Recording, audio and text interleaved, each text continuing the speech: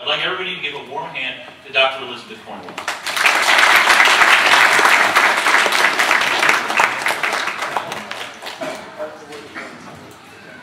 Good afternoon. Everyone hear me okay? Yeah. Okay, great. One, thank you for welcoming me here today, and the groups, of course, Splash, who I've worked with now, and CFI, I go back with them a long time, and the wonderful James Randi from Educational Foundation, and James Randi himself. And this is the first time I've been at Broward College, so thank you for the invite. It's nice to celebrate Darwin Day and Lincoln's birthday, I think, too, with friends. So I'm going to talk a little bit about evolution and then talk a little bit more on how it affects humans. And so because this is a bit of a mixed audience, I'm going to go over a few things that some of you may know very well, but others may not know quite as well, so be patient. And hopefully I'll give you some new ideas as well of how to explain it to people who really don't understand some of the very basic concepts of evolution and natural selection, which I find even people who accept evolutionary theory don't always understand its nuances. And the nuances are what are really fun. So, of course, this is a famous quote by Dubjensky, why evolution matters. Because nothing in biology makes sense except in the light of evolution. And this is absolutely true. And as an educator, and I understand there are many people here who are involved in education, especially of young people, and it's so nice to see young people here.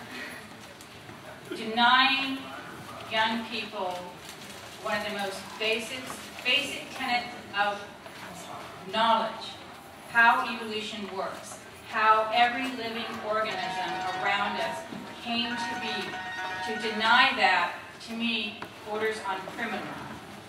It's a terrible, terrible crime to keep people from understanding the beauty of life.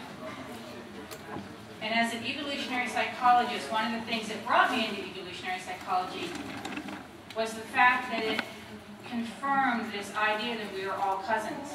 We are all so closely united with every living thing on this planet. And that's really an uplifting way of looking at it. So, even though most people will accept, or many, many, many people, I'll say most, I'll be an optimist, most people will accept the basic tenets of evolutionary theory, when it comes to human evolution, there seems to be a bit of a problem. People don't necessarily like the idea of human evolution once it starts getting into present-day humans. In fact, I'm not only disliked by very conservative religious right, I'm also disliked by the liberals because they don't particularly like the idea of talking about human differences. And they don't like the idea of talking about us as being animals, as being apes. But that's what we are. We're a very unique ape, but then so are bonobos. Very unique apes. So are gorillas. Very unique. We're just one type of unique ape. So this is, all of you have seen this, is the type of evolutionary tree that we see when we look at hominids. And when we think about the skulls and the shapes, we tend to accept that. But then when we start talking about, we have these physical traits. So we have a figure of a human, we have ancestors, some fossilized primates, and everyone can say, oh yeah, we can see the similarities. How can you even deny the fact that these are our ancestors? Very clear. No issues.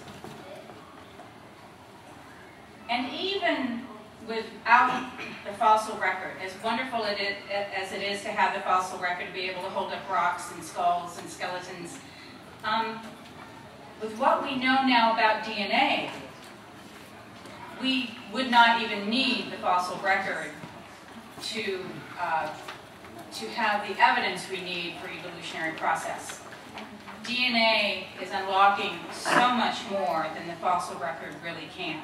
And it's a wonderful, again, the evidence for evolution and natural selection is overwhelming. And the unraveling of DNA is truly a crowning point in human history. But despite all this evidence, as I mentioned, there is a resistance to human behavior, and that it is indeed something that evolved along with our skeletal structures that everybody can recognize and say, oh yes, I have hands somewhat like a chimpanzee. And this split came early on in the history of evolutionary thought.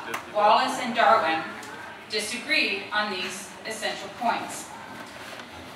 Wallace never took the position that human higher faculties could have been explained by natural selection.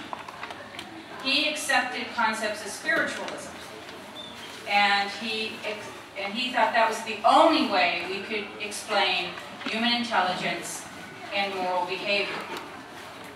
Darwin never wavered from his view that human behavior, all aspects of human behavior, were a product of natural selection. Emotions, consciousness, or intelligence, everything was due to the processes that also evolved kangaroos and the way they hop, the way snakes go after their prey. Humans have a unique niche in this world. So this argument continues today, and it's one that religious right also uses a lot. Well, how can people evolve morality? We'll accept it's an old universe. We'll accept that evolution started, but at some point in time there was this divine spark that turned from a hominid ancestor like Lucy into who we are now. The other thing that Darwin and Wallace disagreed on was on individual and group selection. And just a very brief note for those who haven't had a strong exposure to evolutionary theory, and this again is something that is going on within evolutionary psychology. Is it group selection or is it individual selection? Again, Darwin thought it was individual selection. How many here have read The Selfish Gene by Richard Dawkins? Okay, good. More of you, please, read it. It's a wonderful book, and it really does highlight how individual selection works.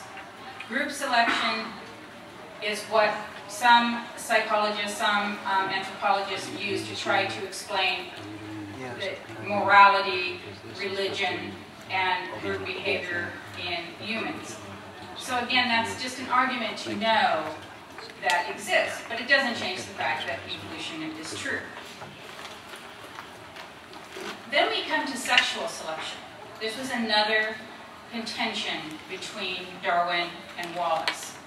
Wallace felt that if there were any type of sexual selection, that it would be minor, that it would have very, very little influence. Darwin, on the other hand, felt that sexual selection was probably one of the most critical parts of the evolutionary process. I'm going to touch on natural selection and sexual selection. And I want to make it clear from the get-go, the two are not necessarily sitting side by side. There's a lot of overlap, and it's sometimes sort of difficult to say, oh, you can't just say, well, this is natural selection, this is sexual selection. So, but in this talk, I'm going to be talking more in broad terms, so I just don't want you to get the impression that I'm trying to put them into two different camps, because that's not how it works. So, just as a refresher course, natural selection, the three major parts. There's variance, as you see with these puppies, all from the same litter, there's variance. Inheritance, so some inherited genes for more white, some for more black. And then there's selection. In this case, we're talking about artificial selection, where the dog breeder will pick which dog he wants to have to continue on in the breeding pool, and the other dogs will be fixed and they won't continue to breed. And of course, Darwin used artificial selection to make his case for natural selection.